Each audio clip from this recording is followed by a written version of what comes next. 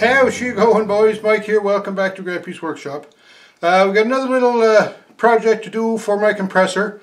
I'm in the process of trying to pipe up my new compressor so I can have air distribution through the whole shop.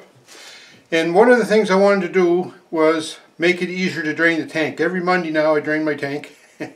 No more water and condensation in my tank, that's for sure. But every Monday I drain the tank.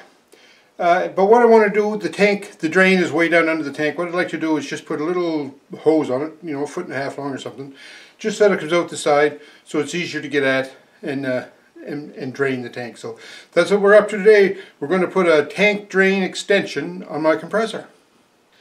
Okay, I want to get access to the drain on the tank, and that's of course at the bottom, where it should be. So I'm just going to rig a piece of rope on this handle up here in the beam where I have my hook. Just going to pass the rope through a pulley that I rigged to that. Just put a couple of hitches on it there, and that'll hold it. And now I should be able to get a better access to underneath the tank. Alright, now that we have the tank raised up somewhat, I can see my drain valve under here. So what I'd like to do is bring that drain valve out to the side so it's easier to get at. So I'm going to get a wrench and take that out.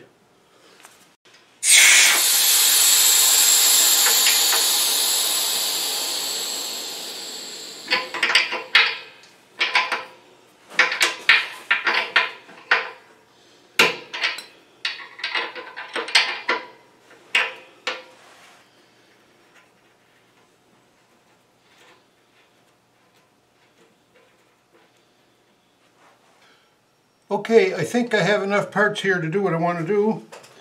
I'm going to start off, I'm going to replace this shut-off valve with this 1/4 inch elbow.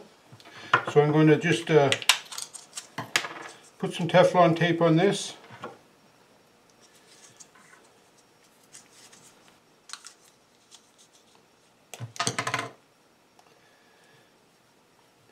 Okay, so then that's going to thread into the tank.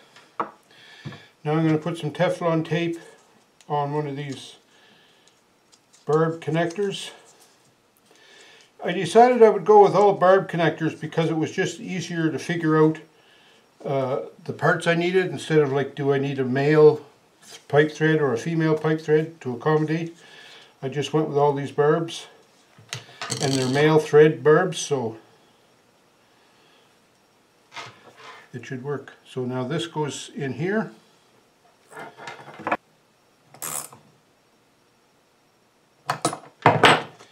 Okay, so now I need some hose, and I'm going to put about this much hose on it. That's, I don't know, 30 inches of hose, just so that I have it, you know, I can get it up alongside of the compressor. Anyway, this is going to go on there, but before I put that on there, I want to thread this into the tank, so I'm not going to do that just yet. But I am going to put this fitting on here, and I'm going to put a hose clamp on that.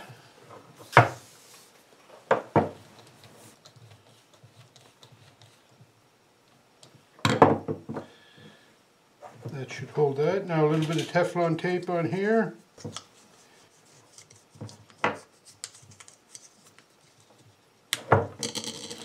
And then I have what's called, well, I call it a gender changer. It's just a coupling with 2 female threads. So I'm going to put this on here.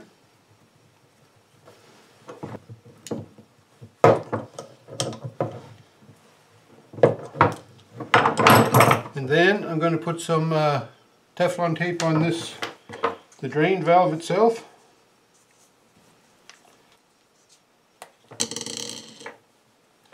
And then I'll thread the drain valve in here.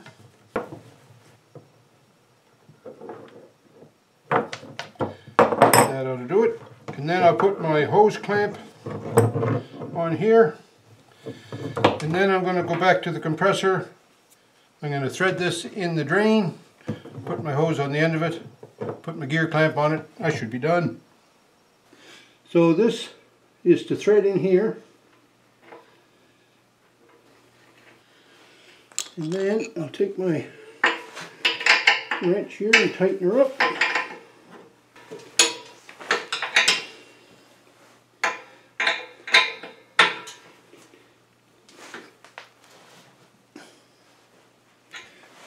And that should be pretty good there.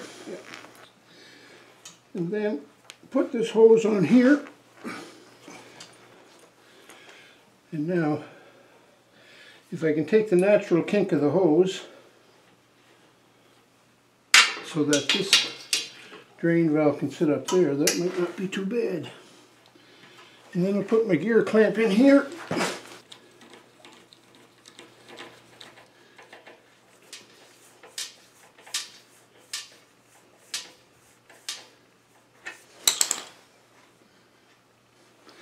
That ought to do it. And tie my knot here.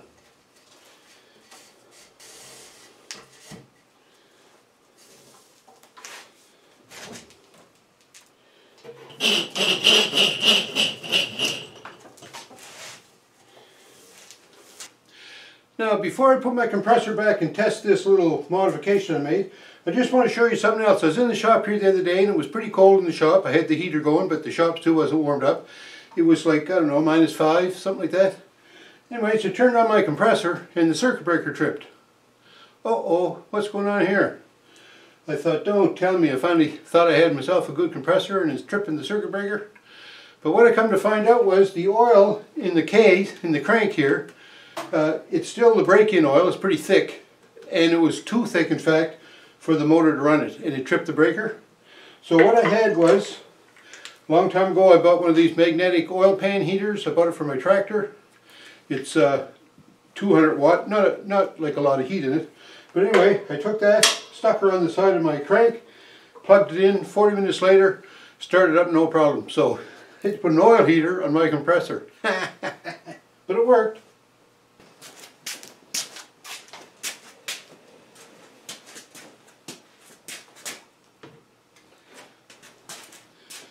Okay, there, it's back in its place. Whenever it comes time to drain, I'll just take this whip down, open her up, pop off a little steam, hang her back up there. I think that's going to work good out of the way. I'm going to turn this on now and see if it will pump up.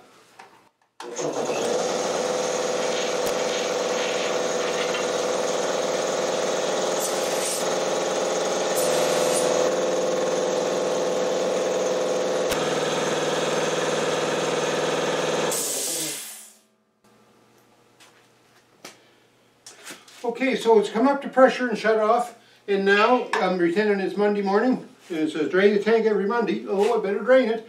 So I take my whip and crack the valve.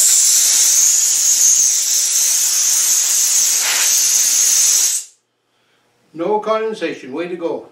And it's just as simple as that. That's a lot better than before. I used to have to come in here and get down like this and reach under here and get at the valve, and it would blow in my hand.